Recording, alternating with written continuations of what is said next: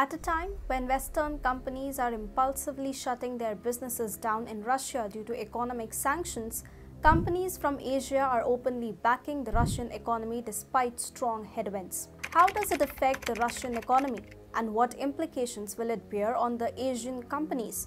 Watch this video to know more. Hi and welcome to TFI Global, the foreign affairs and geopolitical analysis arm of the TFI Media Group. I'm your host Tejasvi Malhotra. Let's begin. Western companies are leading the international economic boycott of Russia in the aftermath of Russia's invasion of Ukraine.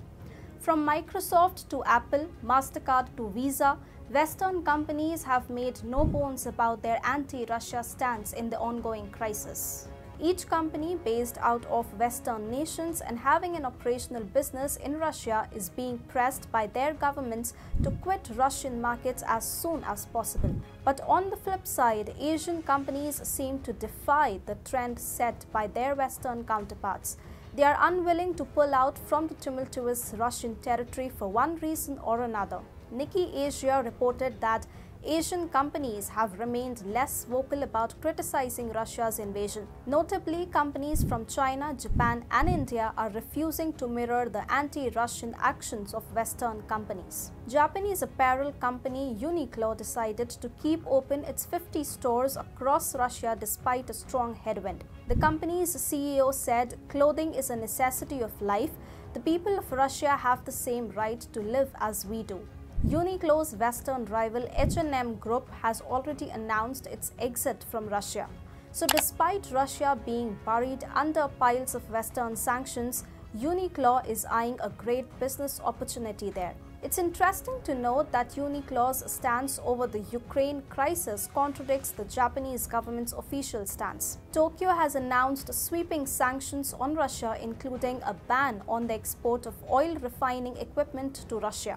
Following the footprints of Uniqlo, another Japanese company, Mitsui & Company, one of Japan's largest trading houses and a co-investor with Shell and Gazprom in the Sakhalin-2 gas project, seemed to be dragging its feet on the question of exiting the Russian market. The company said it was in discussions with relevant stakeholders, including the Japanese government and business partners. Japanese companies are refraining from taking a public stance on the issue. One executive from a Japanese automaker was quoted by Nikkei Asia as saying, "This is not a matter in which Japan should lead the rest of the world." Similarly, companies from China and India are also developing cold feet about following their Western counterparts in pulling out from Russia. The Chinese ride-sharing group Didi Global, for instance, was planning to quit Russia before the invasion but dropped its plans later.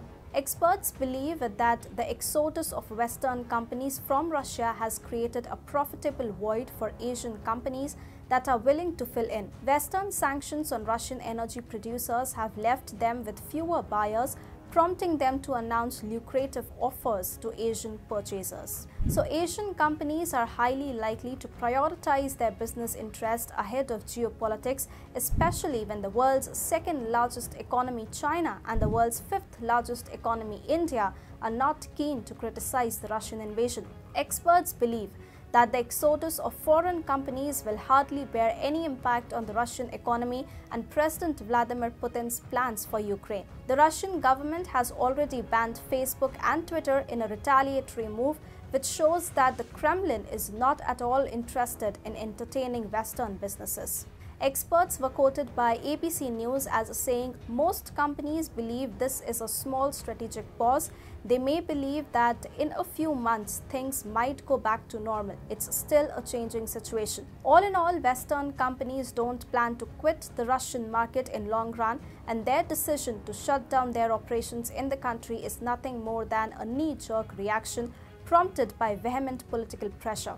The exodus will barely affect the Russian economy, but it's sure to shore up the presence of Asian companies in the country.